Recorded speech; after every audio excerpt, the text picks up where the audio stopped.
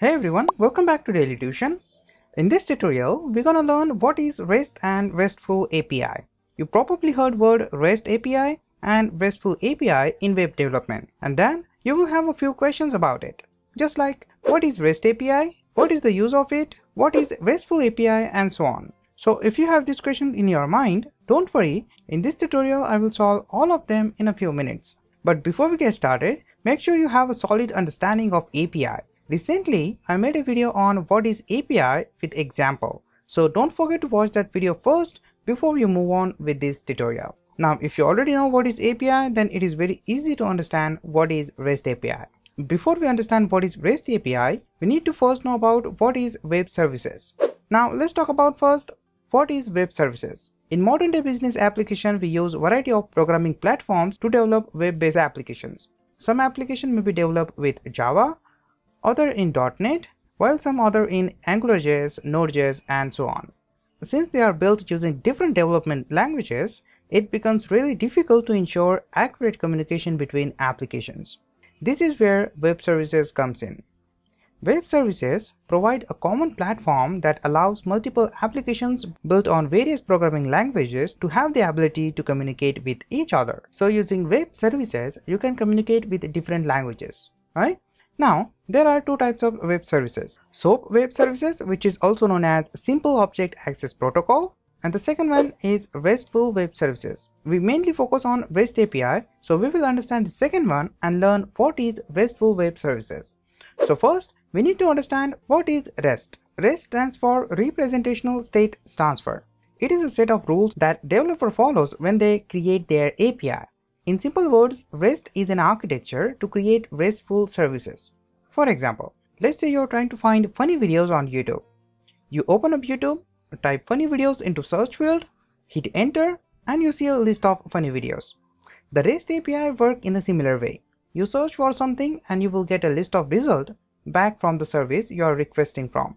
In simple words, request is just a pattern for making APIs. It's just a standard pattern for naming resources that a service provides. For example, in Gmail API example, you can interact with your email draft. To do this, Google follows the REST pattern by giving you a URL that looks like this. In this URL, you can see you have your HTTP method, the service name, which is googleapi.com, and then you have your Gmail, user ID, and the draft. So using this URL, you can get your draft emails. Almost all REST APIs use HTTP. They don't have to, but most of them use HTTP request. REST basically works on HTTP web layer and use the keywords to work with resources on the servers.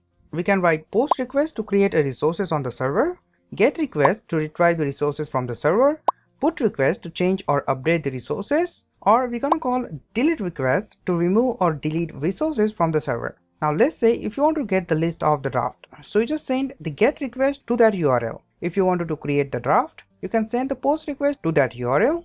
If you wanted to update the draft, you can send the post request, and if you wanted to delete the draft, you can send delete request to that URL, right? Because you are using REST pattern for their APIs, you can easily see the pattern for listing, creating, reading, updating, and deleting labels. It just adds a different URL.